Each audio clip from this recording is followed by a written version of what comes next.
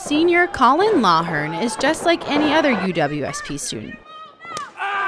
He goes to class, does his homework, and oh yeah, he's also a pro wrestler.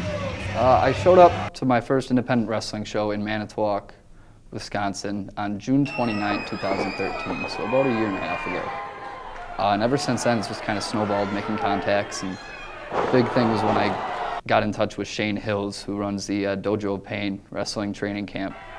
Been doing that every Sunday for a little over a year now, learning the art behind it and learning everything that goes into being a pro wrestler. And along with him, I've had a couple other people, someone by the name of Stacy Shadows and a guy by the name of Steve Sadist, have really helped me and kind of taken me under their wing. But how does Loughrin balance schoolwork and his pro wrestling career? It's hard and something I'm still trying to figure out. The biggest thing is I don't have any time to procrastinate anymore. I'm at the point where I'm on the show, I'm on the road, headed to shows every weekend, Friday through Sunday. I leave either Thursday or Friday afternoon, Stevens Point, and I don't get back till Sunday afternoon most weekends.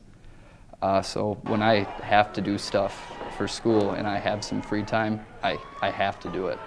That's been the biggest thing, just staying disciplined and not letting myself get caught behind. Loughrin has a lot of goals for his professional career in wrestling. My ultimate goal, I think, to make this all worth it, this journey worth it, it's going to take a long time, years from now.